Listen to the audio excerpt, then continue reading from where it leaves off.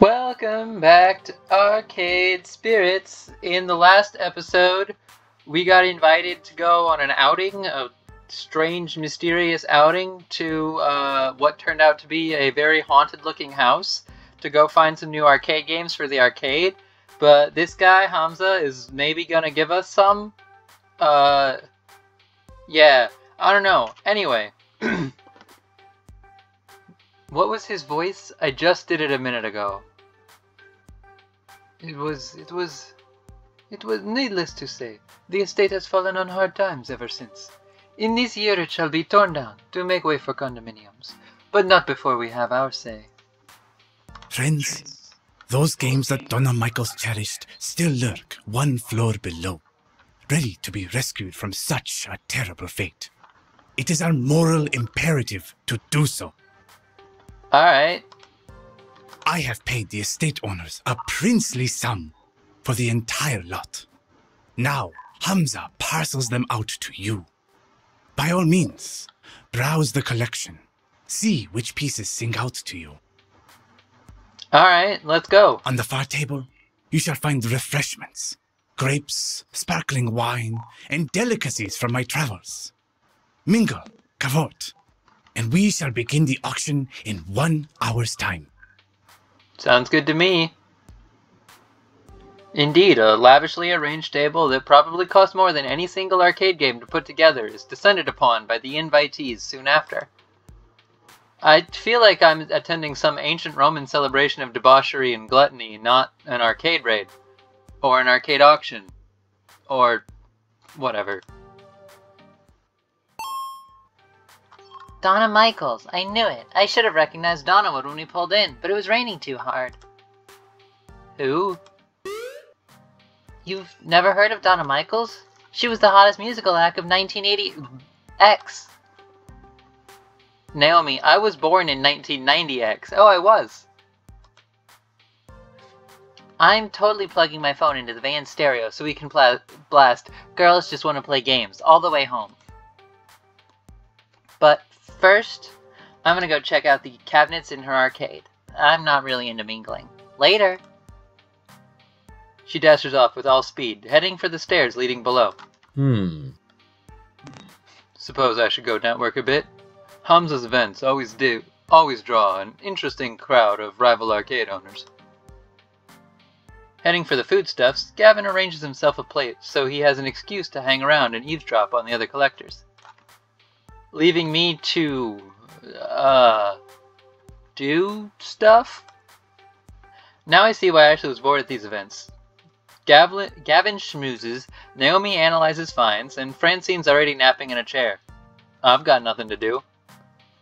Well, when in doubt, find someone who knows what they're doing and stick to them like glue. Let's go hang out with Naomi. I'm not a huge schmooze person either. I'm not really interested in the arcade version of Game of Thrones going on up here. Gavin can handle these guys. Me, I want to see this legendary arcade Hamza was talking up, so I head downstairs to join Naomi. Whoa. Is this a private collection or a full-fledged arcade?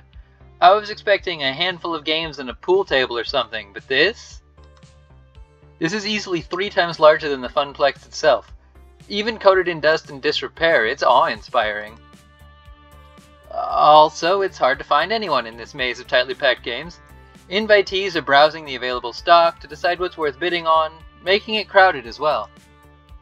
But eventually, I locate Naomi, practically cuddling a narrow-looking TMNT machine. Turtles in Time is... I've heard very good things about the arcade version of Turtles in Time. Oh... Emmy, look!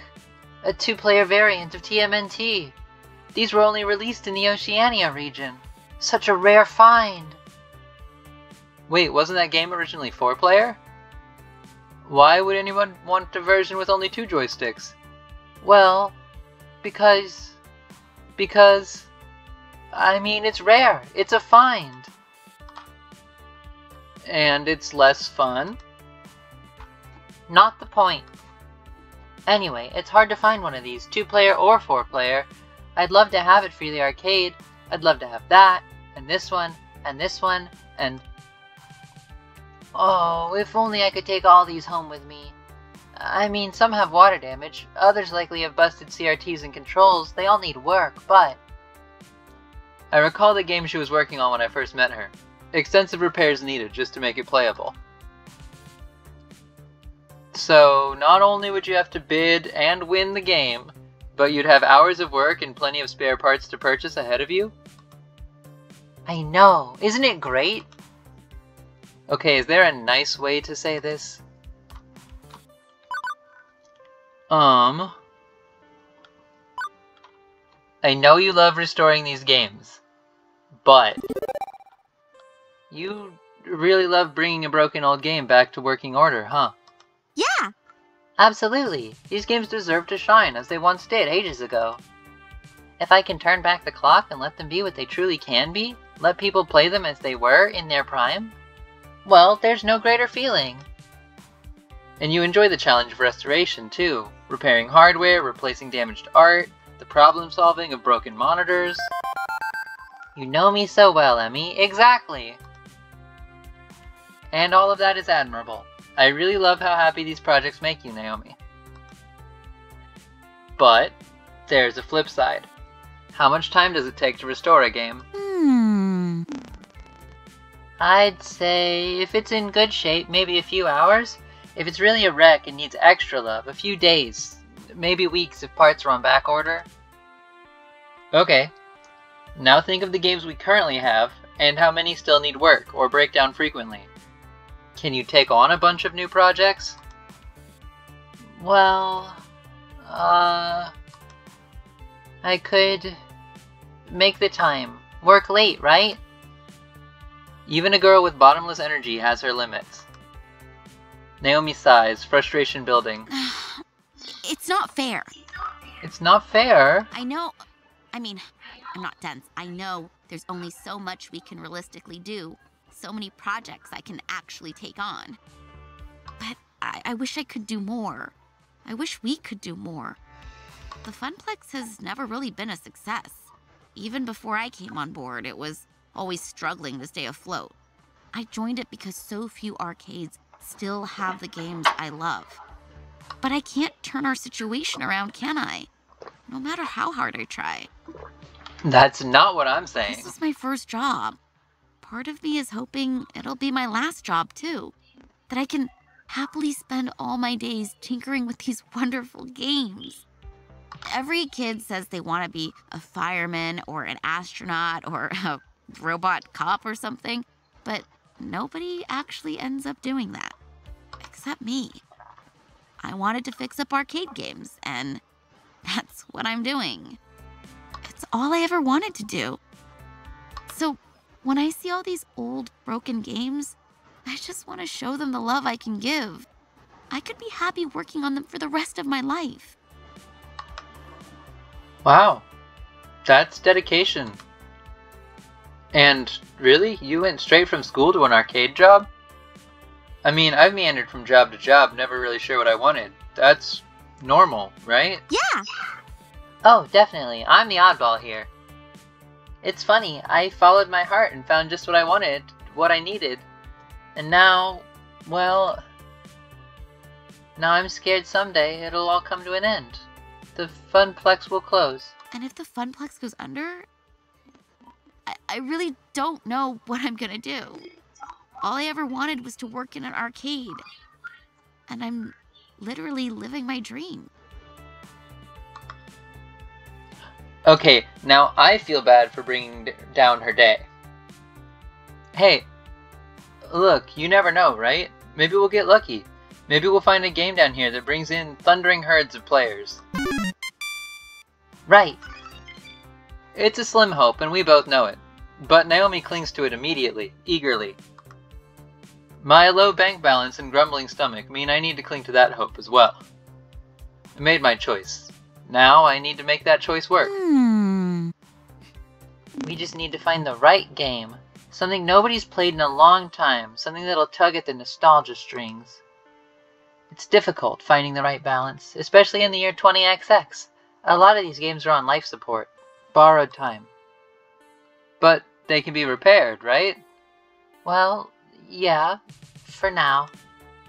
But CRTs, the monitors that power these old games, before LCDs and now 3D flats started replacing them, they're in short supply. Nobody makes them anymore. I mean, who buys a tube-based TV anymore? Nobody. It's all high definition and that weird 3D projection tech which looks awful. Nobody appreciates a good CRT anymore. Aren't high-def displays way cheaper though? I've seen some old games running them in other arcades. They're wrong is what they are. These games weren't designed for pixel-perfect flat panels, they're designed for fuzzy tubes. The picture looks weird on LCD. Actually, that is true. A lot of like 80s and 90s, early 90s era games were designed with the understanding that they'd be played on CRT, so the pixel art looks off on modern screens because it was designed with that fuzziness involved. There's a lot of, like, I think it's Mario and Legend of Zelda early Mario and Legend of Zelda, where a lot of the enemies don't look like how they were designed to look anymore because the pixels aren't as fuzzy in high definition. I don't know, I just think it's neat. I don't fully understand because I was, as mentioned, I was not born in the 80s or early 90s, but it's cool. I like the idea of it, even if I don't have first-hand experience with it. Even 2 weeks in, I'm still fuzzy myself on a lot of this stuff. Oh, hey, look at that. But I grew up in the internet age. I'm Silicon literate. I got opinions.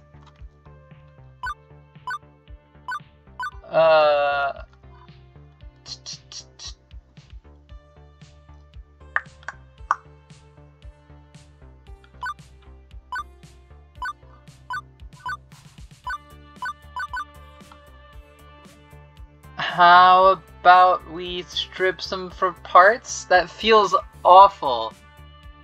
But that way we at least can continue using the CRTs that you love. So, it's a problem of having spare parts on hand long term. Short of building our own factory for cranking out TV tubes, there's a temporary fix. Buy some cheap, common games and use them as organ donors. Ugh. And ruin a classic? Cheap and common, Naomi. Not some rare find, but one that's still readily available. We can even keep the cabinet itself so it can be restored later if need be. Point is, mixing and matching the guts will keep more fragile games afloat. Makes sense. Well, I mean... Okay, yeah, that does make sense. And I bet I could sell Gavin on that idea too. We'd need more rental storage, but it'd mean less ordering parts and less downtime. Okay, I'll see if there's anything down here nobody would want and nobody would need. Thank you. You know, I'm glad you're here with us at the Funplex. Whether you take my side or Gavin's side, it's just nice to have someone who cares about games around, having games around. Ashley's fun, but she's way more into cosplaying than gaming. But it's kind of odd, you know? What? Feeling like I'm not alone. Ow. I'm ending this episode here. Because ow. Bye-bye.